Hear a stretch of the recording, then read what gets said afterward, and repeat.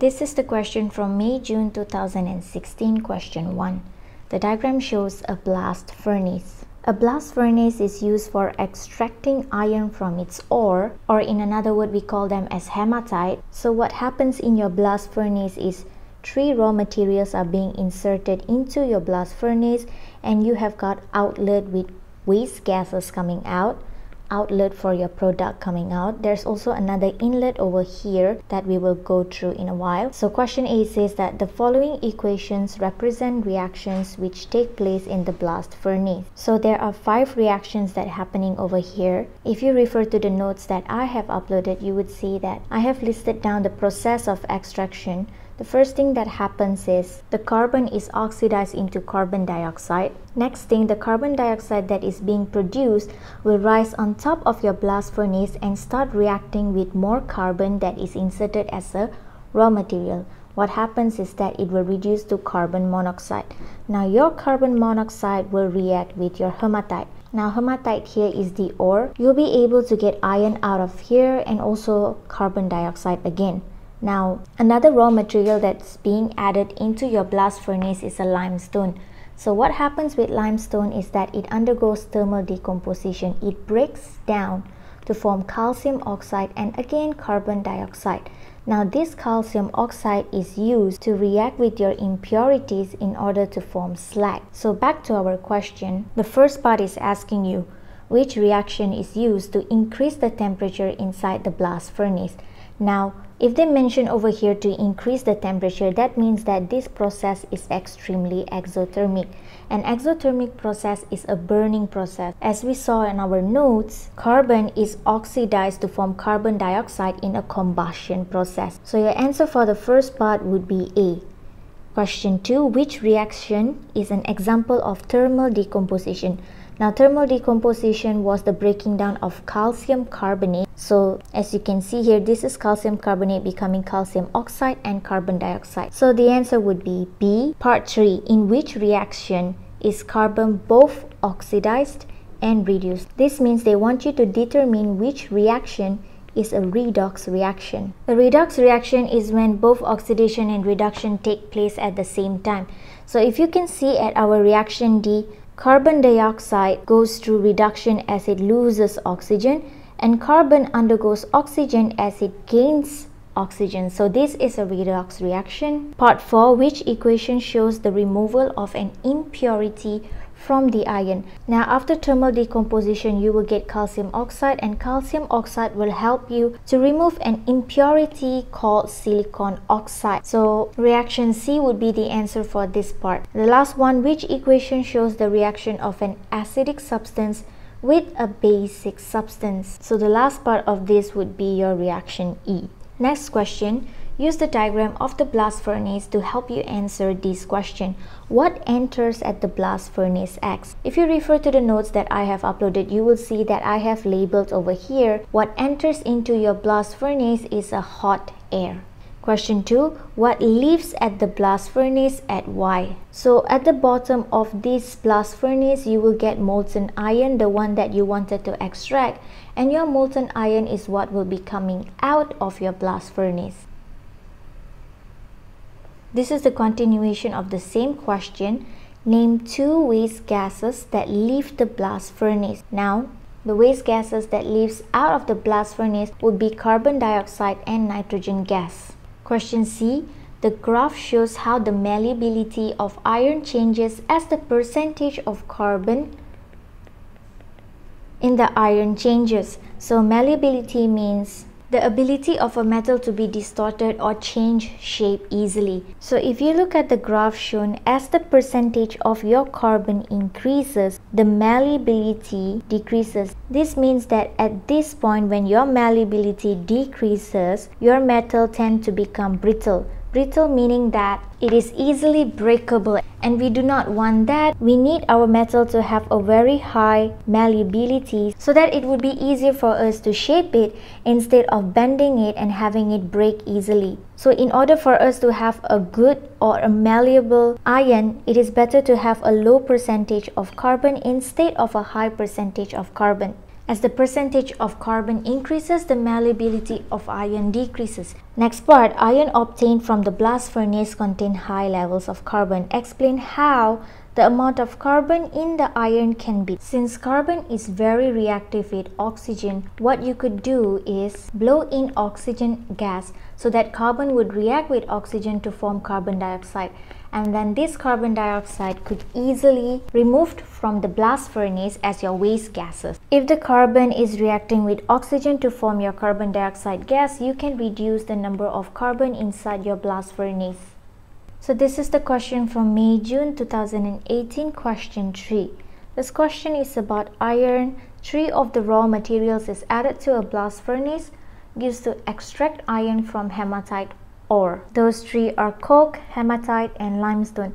They want you to name another raw material added to the blast furnace. So the other raw material added, as we have discussed before, would be hot air.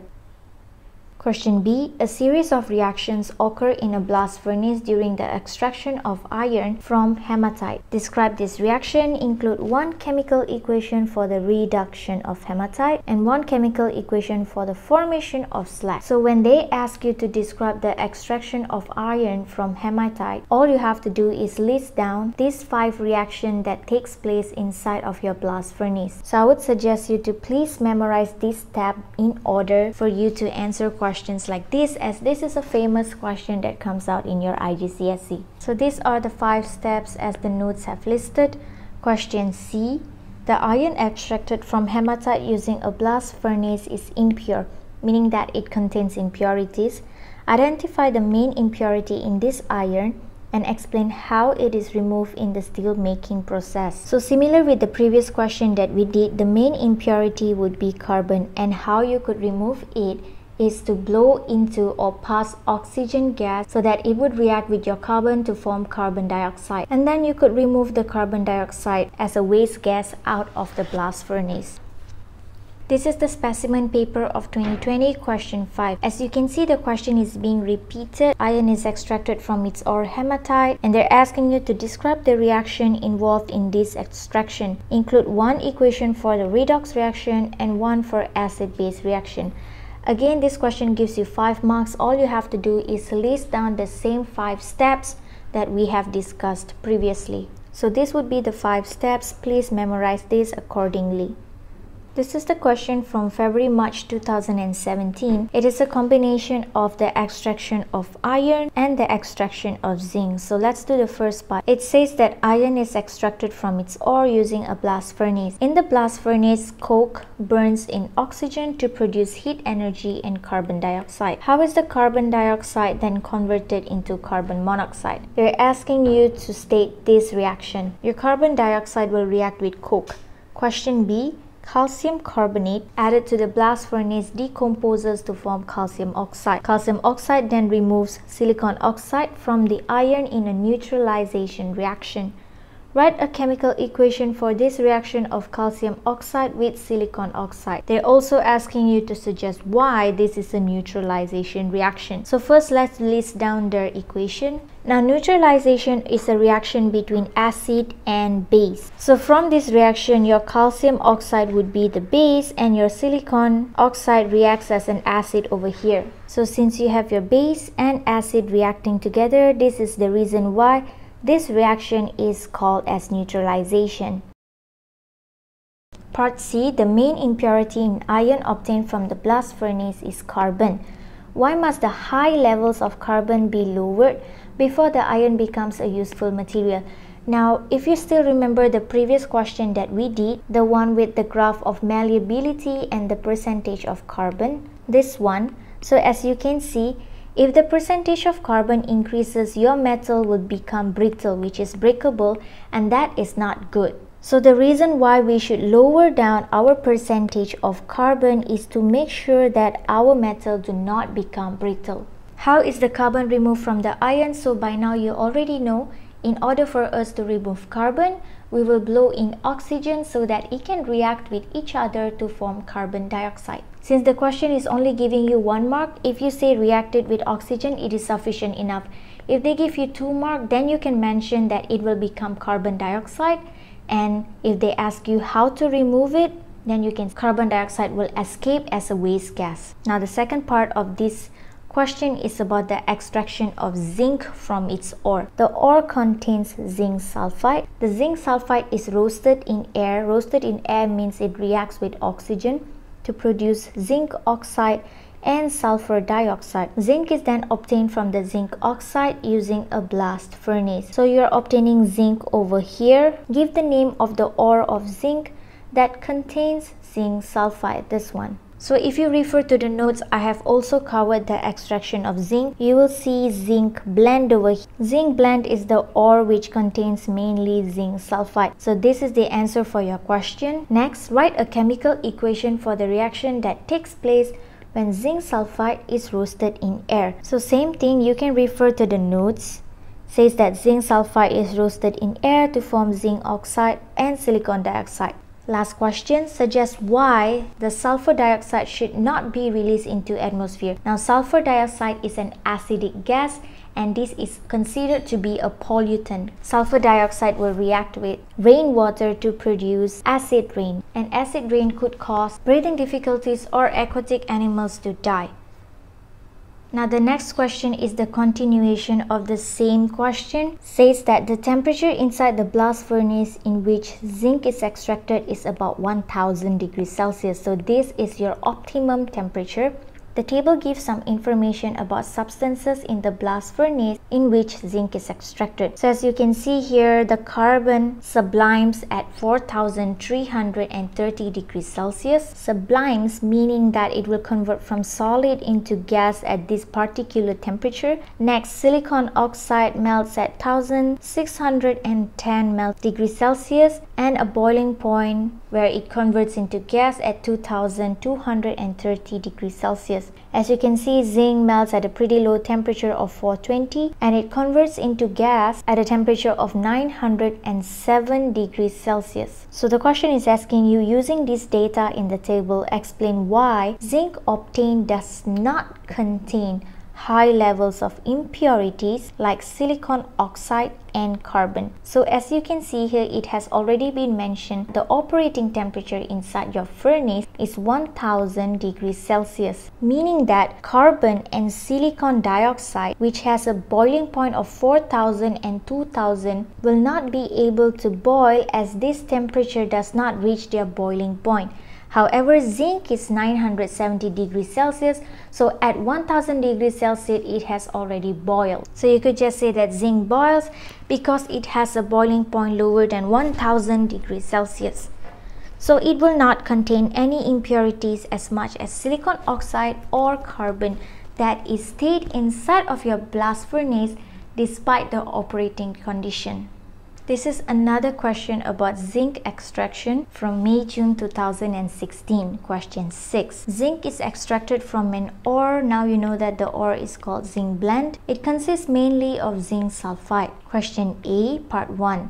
The zinc sulfide in the ore is first converted into zinc oxide. Describe how zinc oxide is made from zinc sulfide. So since they're asking you how, you need to explain that at first it will be roasted in the air. The second part, write a chemical equation for this reaction. So this time you need to state the chemical equation that happens in this reaction. So I hope by now you are able to grasp the pattern of this chapter. As you can see, if they ask you the extraction of zinc or even iron, the pattern of the question is always the same, and it is very important for you to always remember the chemical equation for each of these reactions. Part B, zinc oxide is converted into zinc. Zinc oxide and coke are fed into the furnace. Hot air is blown into the bottom of the furnace. Zinc has a melting point of 420 degrees Celsius and boiling point of 907 degrees Celsius. The temperature inside the furnace is over 1000 degrees Celsius. This is similar with the question that we did before. Explain how zinc oxide is converted into zinc. Your answer should include details of how the heat is produced